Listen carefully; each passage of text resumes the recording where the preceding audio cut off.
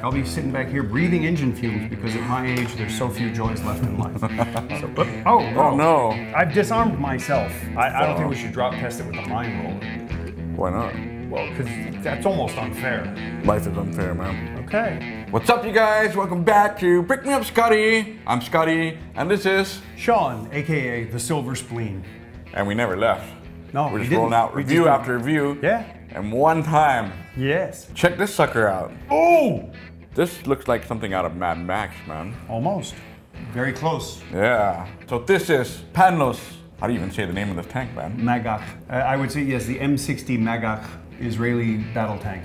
Number 632004. Ages 6 and above. 1,398 pieces. Wow. So kudos to Panlos for coming out with some crazy ideas. And speaking of, before we jump into this real quick, you know, Sean has a video that he reviewed. One of the, I don't know how do you describe this film? It's called Wandering Earth. The Wandering Earth, yes. It's, which is? It's the biggest Chinese science fiction blockbuster. It was, I think it's on its way to becoming certainly one of the top 5 top grossing Chinese films ever. Really big film. Big film. And it's really not, look, it's no more nationalistic than Armageddon, all right? Let's just put it that way. And it's actually coming out to Netflix. Yes. I don't know when, they didn't announce it. I don't know either. What I wanted to mention was that Panlos actually made the vehicle from that movie, which I have, but I haven't built it yet. Right. I like the fact that it's an Earth truck. There should be no endorsement or rights purchases implied. I get that impression. But even when you just look at it, even if you haven't seen the film, if you've seen any pictures of the film, you know that that's exactly what it is. So I'm kind of looking forward to seeing this. I can't wait to build this because like even on the back here on the manual, all the pieces, the top seem to come off, and it's got a lot of stuff on the interior. Yeah. Like on this side. It looks really good. This is really cool. And this tank will be available, or it actually is. It is available on brickmeupscottie.com. Yeah, go to his channel. I'll put his link on the movie review there. And you're like a megastar now in China. No, not Congrats. Really. Hardly. All right, so tell us, walk us through this thing. Okay. So the M60 was an American design. It was the main battle tank throughout most of the Cold War.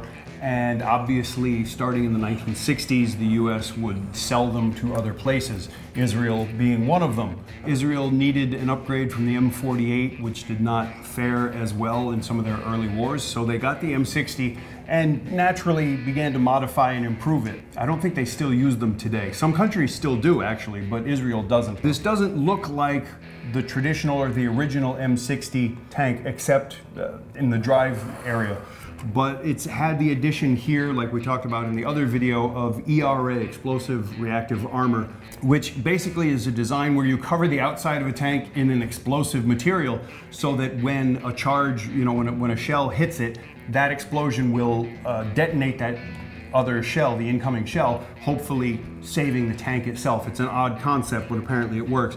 And as we said in the other one, it's nice that they used, what were these originally? Gold bars or something, but it really manages to be evocative of the design. The other thing I really like about this is there's not many studs visible.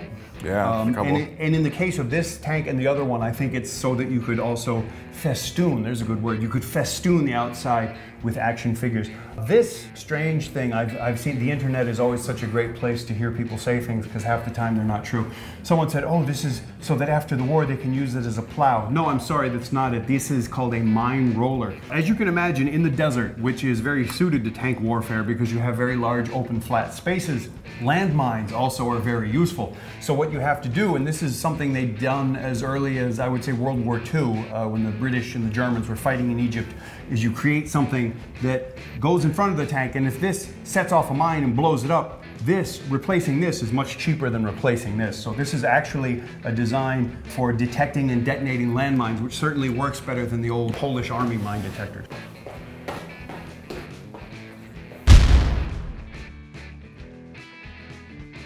You can actually pretend that this is a mine, just showing an example. Yeah. Go, see? Beep, beep, beep, beep.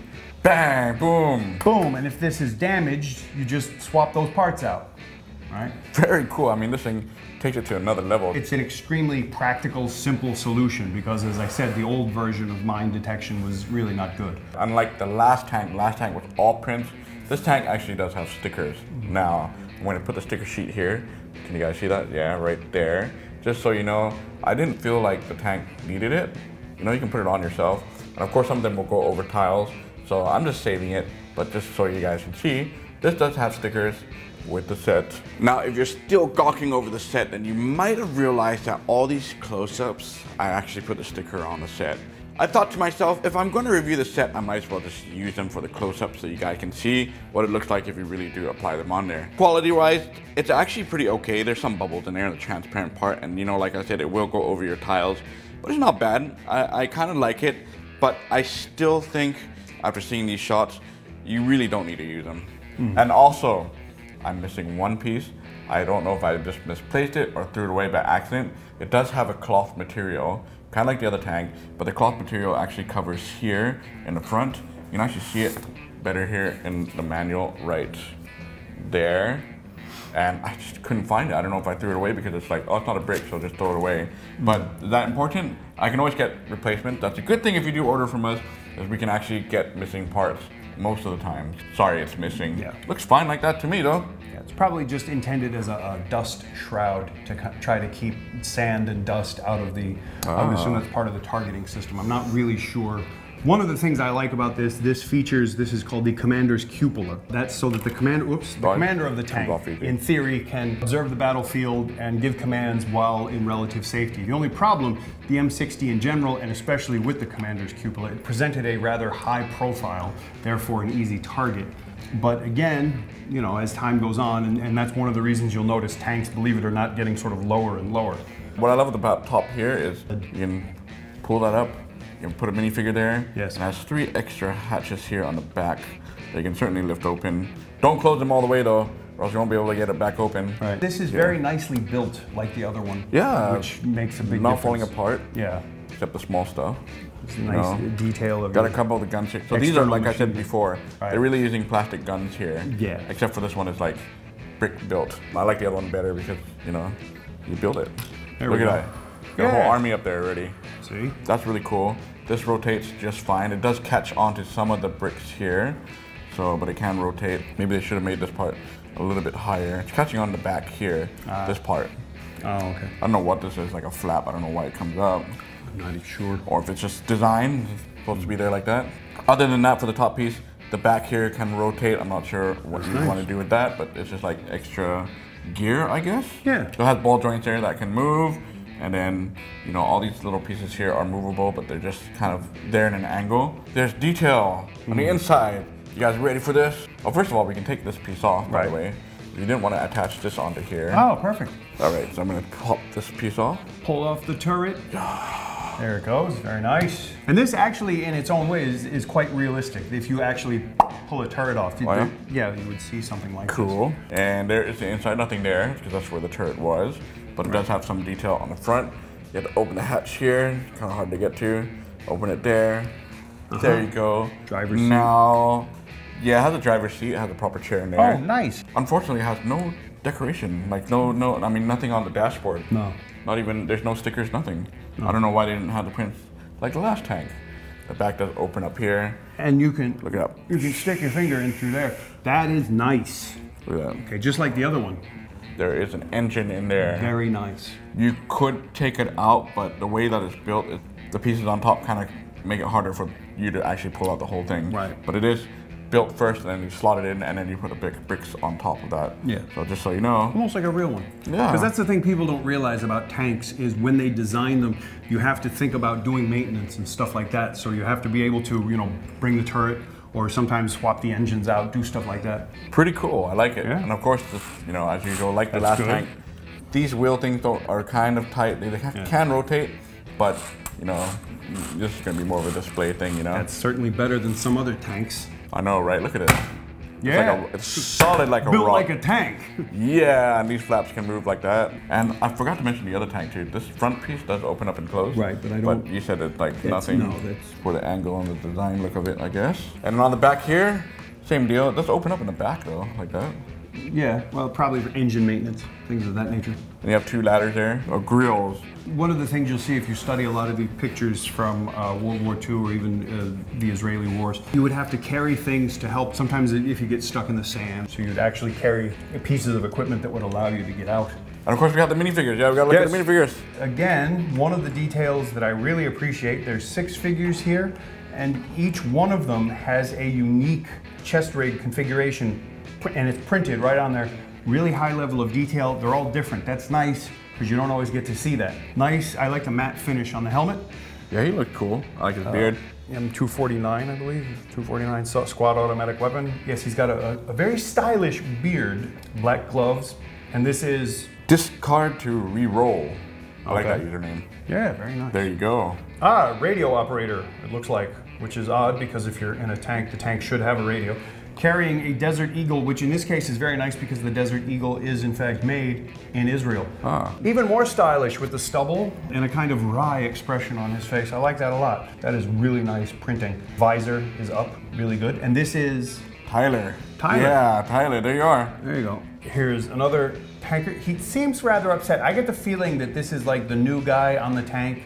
Like he has to dig the latrines and do all the unsafe. See, he just looks unhappy. I don't know why. Looks like Ghost, like he's going. But he's got another obviously tank helmet with even larger things.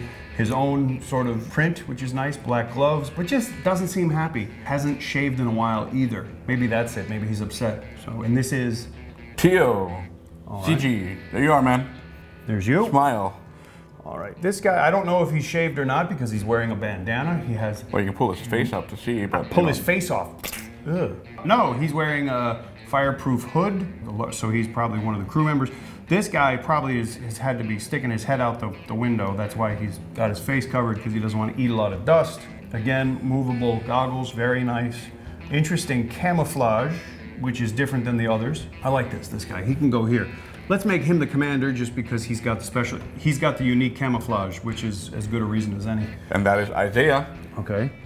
Hope you're well, man. Hi to your mom for me. See, don't stand up that high. That's not good for you. Again, infantry carrying what looks to be, this is very interesting. This is, yeah, an M4 with a grenade launcher and a scope. Again, individual printed chest rig, very nice. Matte finish on the infantry helmet. He actually is clean shaven with some vague camouflage paint on his face. Not a whole lot, but you know, it's the desert. What are you gonna do? There's not a lot of things you have to evoke. So, and this is... That's me, Scottie. Aha! Yeah. All right, Scottie. And, this guy was, wow, he's got, it's turned around, that's why. This guy, I like this, very nice detail, this headset with the earphones. And but he's also got a very stylish beret, maroon beret, very nice. Again, carrying a Desert Eagle, which is, let's call that, region accurate, let's call it that. He's got the same camouflage actually, so it's not completely unique. Very nice goatee with some stubble, quite stylish. And this is... You, man. This is me, oh, this is me. Okay, goatee, and yes. Let's see if I pull his beret off if he's got gray hair. No, he's just got a hole in his head, so it is just like me. That's good to know. All right, you guys, you know what time it is. You're gonna probably need 2 base plates. Actually, I think 1 is just barely enough for the tank. But if you wanna have the mine roller here and you kinda wanna know what the size of this is like, there you go. How is that for visual presentation? So for the length, all the way up to the mine roller, you can kinda count there, it's around 53 studs by length. And now for the width, it's kind of around 18 studs by width. Now let's check the height. Alrighty, you have your 1x4 bricks. You're gonna need about 18 if you want to get to the antenna, like kind of close to there at least anyway. And if I put this there, you can see it's just touching the tip of that. That is 18 bricks in height. Now if you took the antennas off and you just wanted to see kind of roughly the tank itself, I put it right there. That is around 13 bricks in height. Yeah, there you go.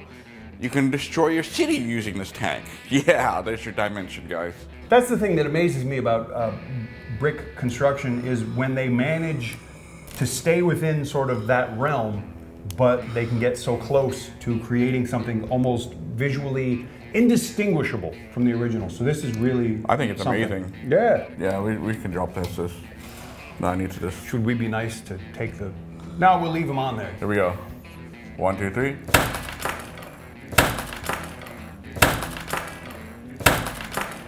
The figures came off. Yeah, one gun. Figures. There you go. And these things really aren't designed for that. Well, the turret got loose, but that's easy to put back on. Again, single stud design. So. There we go. There you go. Not too bad, right? Pretty good. Very good. All right, you guys. Thank you so much for watching this video. Yes, thank you. Don't forget to like, comment, subscribe, and don't forget to subscribe to the Silver Spleen. Check out his channel Yes, for please. Hong Kong movie reviews. Yes. Comment and make sure you ask for Sean to come back so I can get him an excuse to get him back on here. Sure. Yeah? All right, you guys. Time to get these videos out. Until next time, brick him up. boom.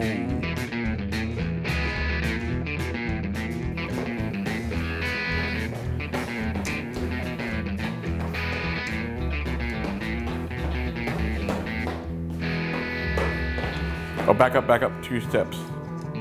There you go. What the hell are you doing? What a bad example.